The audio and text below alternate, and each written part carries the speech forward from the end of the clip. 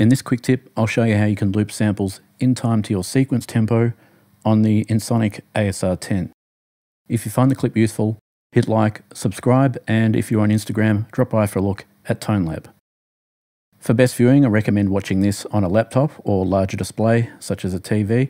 Put the clip into full screen mode and set the resolution to 1080p via the settings widget down on the bottom right. I'll spare you the technical details of how I figured this out, but if you're interested, there's an explanation in the SB1200 version of this clip, link in the description area below. Without boring you any further, I've created a BPM to sample calculator that works out exactly what length your samples and loops should be based on your sequence's tempo.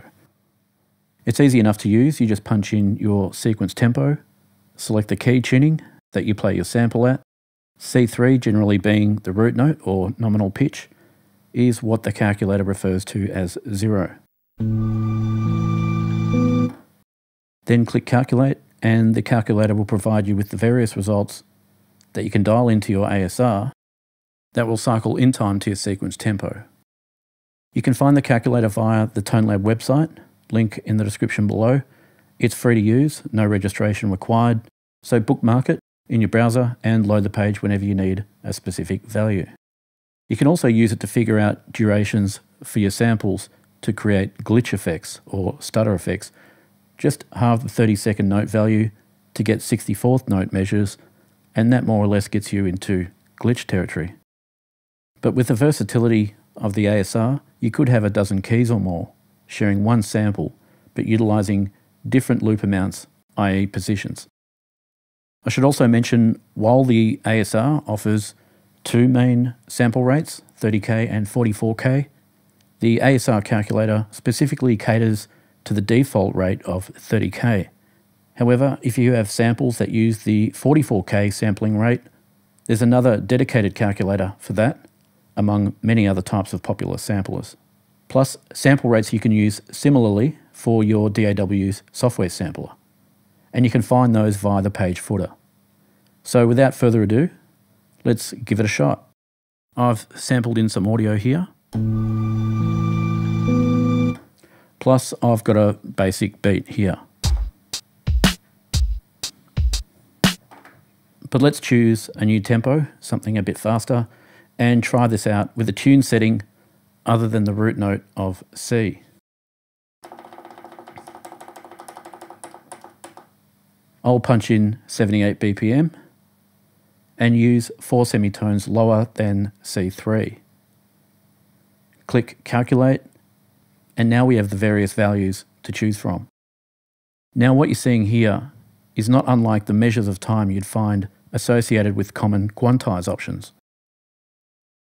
Similarly, they represent equal divisions of time, but in samples, all based on your BPM.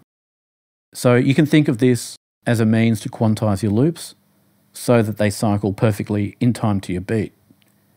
The only thing you need to consider is which value to choose based on how often you want your loop to cycle, i.e. once per bar, 4 times per bar, etc., etc. One thing some of you may notice is I haven't exactly adhered to the rigid tempo inside the ASR's sequencer. Instead, I've added a provision for 2 decimal places for those who might use their ASR with an external sequencer that can cater to the finer resolutions of BPM. If you need your sample to loop exactly to 1 bar, copy this value here and enter it into your ASR for your sample end value.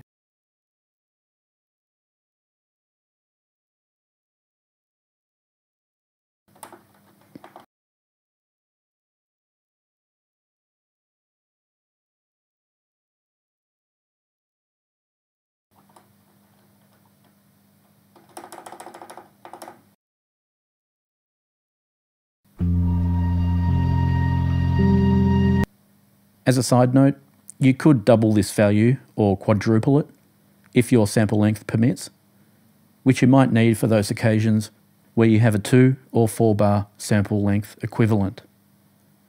So now if we visit the ASR's loop end value and dial in any fitting measure from the calculator, obviously your loop value can't be greater than the length of your sample, So choose something up to the amount of your sample end value. I'll keep it simple for this demo and choose half note. So dial that into your ASR's loop end.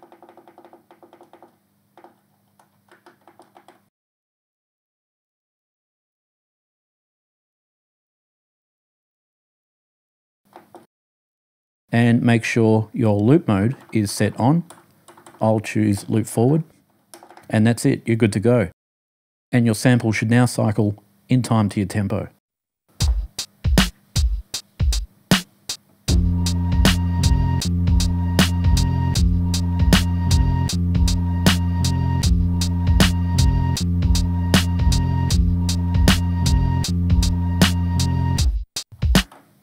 As a side tip, you can use your loop position value to shift the entire loop forwards by increasing its value. So experiment with that, as you may need to shift your loop position to get certain characteristics in your sample to fit the context of your sequence, or vice versa. Anyway, let's hear how that sounds.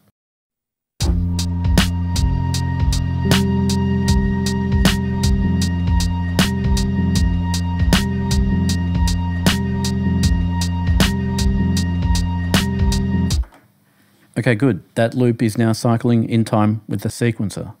Experiment with the different results and maybe even try some polyrhythmic layers or looping simultaneously in time to your tempo.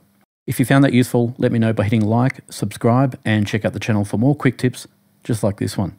If you're on Instagram, come and have a look at ToneLab. Thanks for watching and bye for now.